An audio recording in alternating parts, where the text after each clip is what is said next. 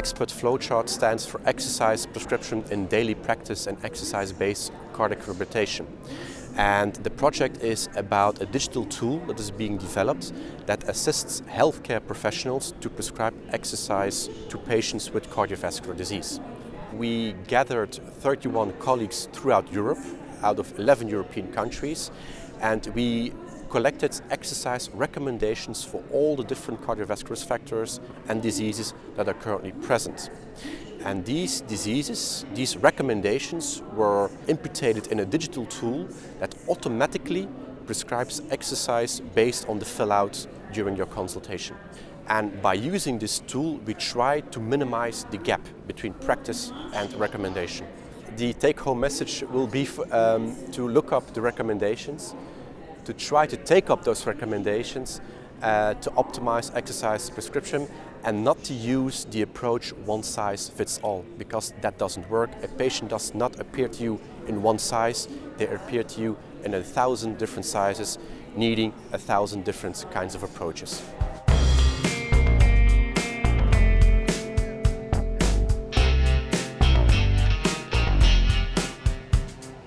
When we think about stress in the population, the difficulty is we can't do an experiment on stress in the way that you can with some other factors. We can't randomize half the population to have high levels of work stress, half the population to have low levels of work stress. So we always have to think in terms of, is this really a causal relationship, or perhaps there's something else which is underlying the association between stress and heart disease? So these are quite important and difficult scientific problems. If you look at in large-scale studies and you start off with a large population of healthy people and you measure, for example, whether they are socially isolated or not, and then you follow people up over time, what you see is something like a 20% increase in risk of developing heart disease in those people who are more socially isolated. I think the main thing is to be alert to the possible impact of stress on your patients.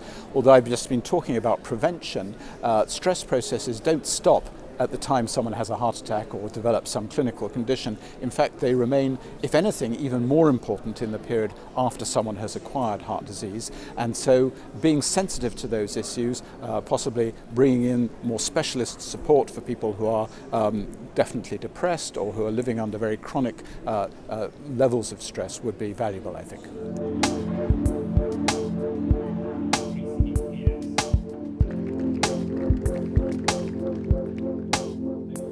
Anxiety and depression after cardiac events are in fact very, very common, and much more common than most people realize.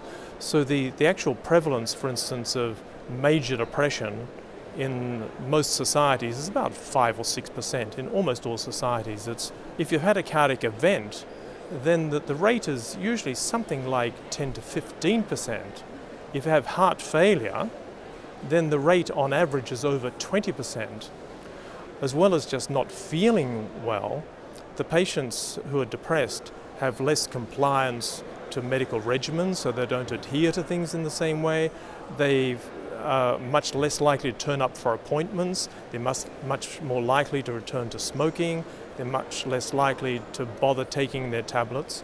So there's a whole lot of issues of adherence of these patients to medical regimens, as well as the fact that they just feel bad, and as well as it being such a major predictor of future events. Very powerful.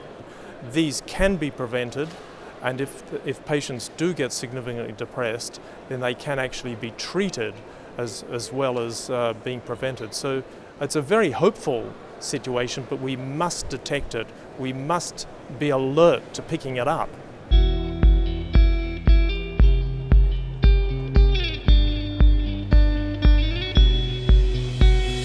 We have been looking at our EUROASPIRE surveys, especially the third and the fourth survey, at the time trend in lifestyle and risk factor management of patients who are at high risk of developing cardiovascular disease in Europe.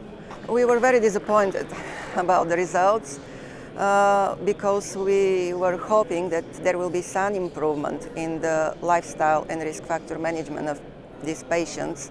Unfortunately, we couldn't see any significant changes in terms of management of smoking or overweight or obesity or control of blood pressure and diabetes.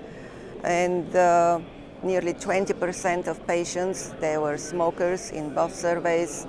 80%, more than 90%, they were overweight, more than 40% obese, and less than 40% of them, they had their blood pressure and LDL cholesterol control. We have to do something more to implement better the guidelines in everyday clinical practice.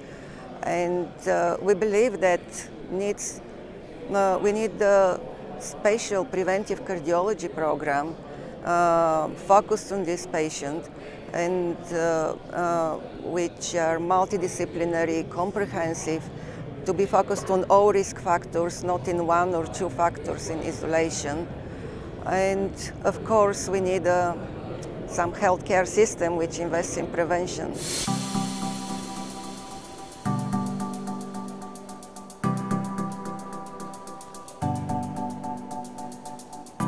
In London, Alberico Catapano, current president of the European Atherosclerosis Society, summarised the latest advances in LDL management. We have witnessed really a breakthrough discovery in the recent year in the area of LDL lowering.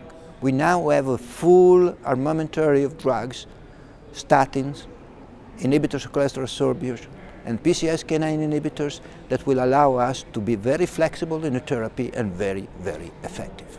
The main take-home message is now there are no excuses not to reach the target, the goal for therapy that we have addressed in the guidelines, the common guidelines between European Atherosclerosis Society and European Society of Cardiologists.